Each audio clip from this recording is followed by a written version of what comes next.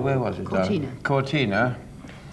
Not that that matters, but that's where we were. When I was there before he arrived, and he used to have these, what the press used to call guerrillas, which were, of course, his henchmen, always following him about and preparing places for him for when he arrived. And Sinatra hadn't arrived on this occasion, and the first thing the henchmen did was to go to the jukebox, but where they found there wasn't a single Sinatra disc, as you call it now. So they took out 32 of the present discs in the box, and went upstairs and came down with 32 Sinatra records and put them in. Well, you have to do that for him. When Carol Reed abandoned Mutiny on the Bounty, actor-turned-director Marlon Brando did it his way. Well, he wanted a long death, yes. Yeah, and he got it, didn't he? Yeah, it was very long. It took a long time to die, yes. Lots of tomato ketchup, too. Trevor Howard has known Robert Mitchum for over 30 years. They recently met in Cambridge, where Mitchum was filming War and Remembrance. David Lean's Ryan's Daughter was the last film they worked on together. They shared each other's company for 11 months. Mostly for long periods, we sat and stared into space. Mr. Lean would sit and clench his jaw and stare out to sea. And then in a burst of inspiration, we'd do the next shot, you know. Do you remember the time, though, when Millsy and I were... The seventh wave came along and knocked us into the water, and people came to rescue us because he got concussion. Yeah. I forget what happened to me. I went underneath the canoe, or whatever they call them, currachs. Yeah. But fortunately pushed it off.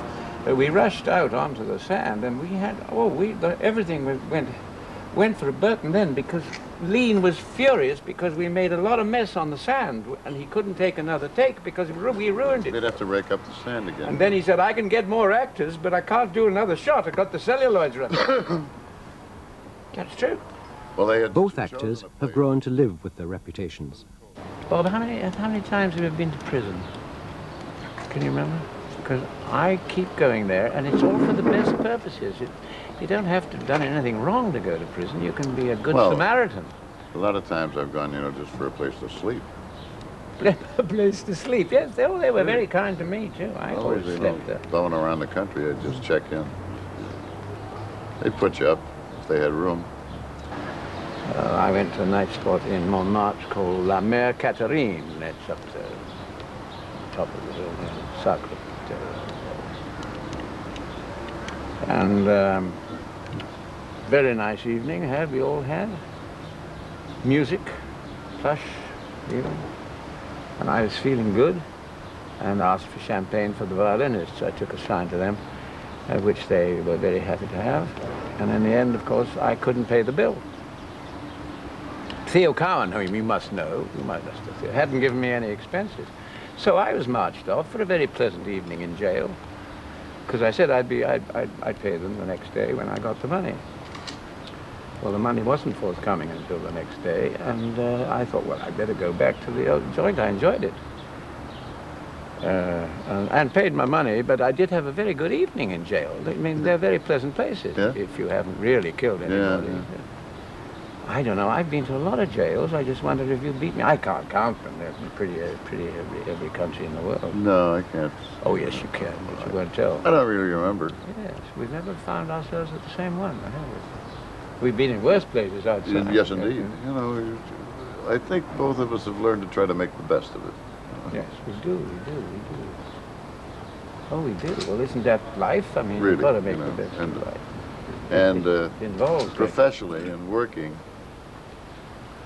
I think we both feel that if you can't enjoy it, if you're not having a pleasant time, it's really not worth doing. You know? Not worth doing. Because you finish up, the man comes and takes the money, you know, yes. right back where you started. We should do some more together, and then that means that we would enjoy it. Yeah, truly. Yes. I mean, directing Trevor is absurd in a sense, because what can you teach the man? I mean, it's just lunatic. And you stand there trembling a bit because here's a man who knows everything, you think. And how do you ask him to do something Right. You can't, can you? And the magic about him is this, that if you go and say, well, I'm not quite happy about this, what he spots is what you really mean is, I don't know what the hell I'm doing. Exactly. And he immediately says, well, the way I want to tackle this is very simple sporting. I think we'd have a go at it that way. And what he's doing in one sentence is teaching what you ought to have known in the first place without letting you know that. Also, if you talk to him, I mean, he'd be the first to say, Stanislavski method, forget it, I don't know anything about that. But He's watching him... foreigner, isn't he? No, but as an actor, I mean, like, that word action, I watched him, I mean, many times, and every time on that word, it was as if every energy source, physical, mental, everything, was just centered. In a second, a split second action, and it's just like the Stanislavski, the light going on, and it just effortless. But it's just that. One of the stories that you must never tell publicly was a wonderful afternoon that I spent with Trevor, because after Rawlinson we used to go and have a few beers from time to time. And do you remember that business in the colony rooms, where we went and had a drink or 12, and we went on after that. And we decided to go and see Helen, who was playing somewhere. And I sensed, in my dull, kind of drunken way, this was not the best thing to do. And we arrived in the theatre and kept trying to find the dressing room. And everything in me kept saying, for God's sake, find the pub, not the dressing room. And Trevor insisted, clutching the bottle, on finding the dressing room. And there was a magical moment. He stood at the top of the stairs and he said, I think we have to go down here, and stepped into space and crashed. I'm talking about 5 years ago. He was 65 years old and crashed one into the stairs, the other, sat at the bottom and said, something wrong with this bloody escalator. He always was a great actor. If you look at Brief Encounter and look at the last thing, what is it? He's always known the secret. He's always had it. What is it then, Jack? Because what makes Trevor the great actor? Because what everyone says about him is he doesn't do a lot. Well, this is the thing. It looks as if he doesn't do anything, and it's all there, isn't it? What makes it? His humanity, his love of life, his love of people, his warmth, his loyalty. Humour. Humour. Oh. You see, to anyone outside of business, this would all sound like bullshit, wouldn't it? Because Absolutely, it's what everybody said. Everybody's absolutely wonderful. You but hear you actually praise, can't but you say can't enough say, about Trevor. You can't. People say I'm a very proud man. Well, I'll tell you this. I'm proud to have Trevor Howard as a friend. I love him dearly. He is wonderful.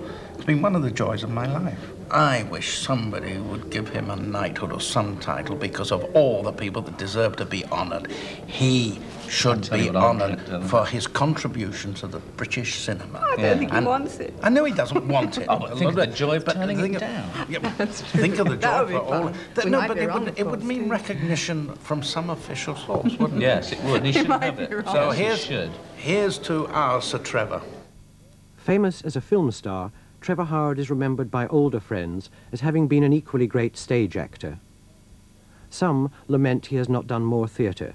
The first thing we did was the Shrew, and we did it up at the Edinburgh Festival. Yes, the first festival, 47. It was an enormous success, and it was adorable. And I was playing this ridiculous character called Hortensio, but I loved it. And Trevor, you know, was such a delight to work with. He was the definitive Petruchio. Absolutely. Do you remember? And you believe it, too. Absolutely. Adorable performance. I mean, people often don't realise, unless I suppose they're over 50 or more, what a marvellous stage actor he was, because he was not only the best Petruchio I ever saw, he was the best Leparkin in The Cherry Orchard I ever saw, and in the recruiting officer by Farquhar. Yes. I forget, was it Kite or Plum? I can't remember, or the other.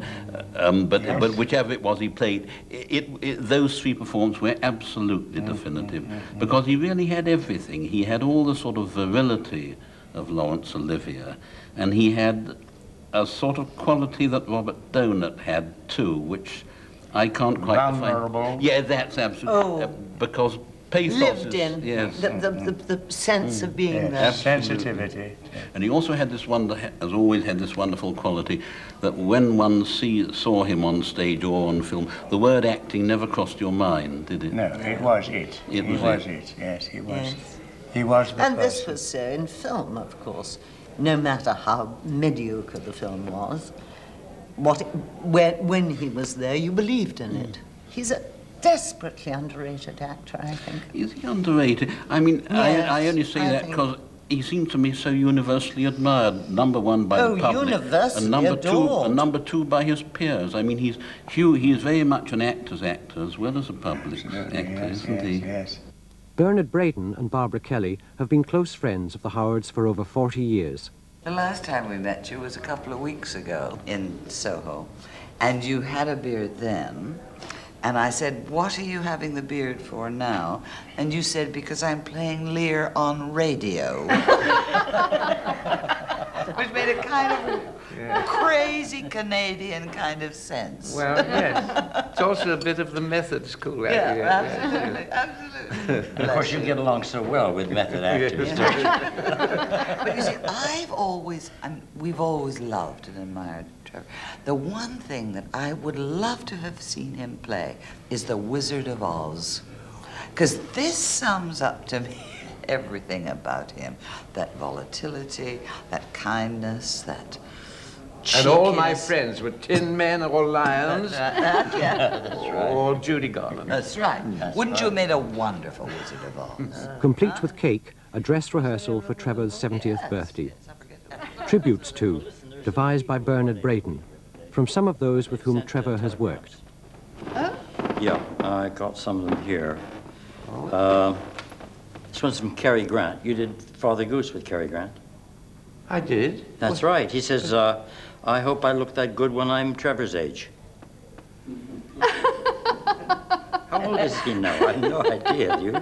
80. There's another one from That's funny. Richard Harris, Mutiny on the Bounty. That's funny. It says, Trevor, I love the man. I have no taste, but I love him. And then we've got one from Sinatra. You did Von Ryan's Express with Sinatra. It says, Trevor Howard, 70. Is that all? Seems to have been around forever. And then we've got one from, who's this? Lord Olivier. Oh, no. Trevor has always been equally at home on stage or screen. If only he could remember where he lives. And then, here's the next one from John Huston. John Huston. Trevor's phenomenal success as an actor over 40 years can be summed up in 3 words. He never improved. Robert Mitchum, for one, believes he's learnt from Trevor Howard. Oh, yes, indeed. Yeah. Oh, he's coming up with something awful. No. First of all, professionally, he is fearless. And which I've always felt is almost necessary. And because he's done everything, he's not afraid of failing, never has.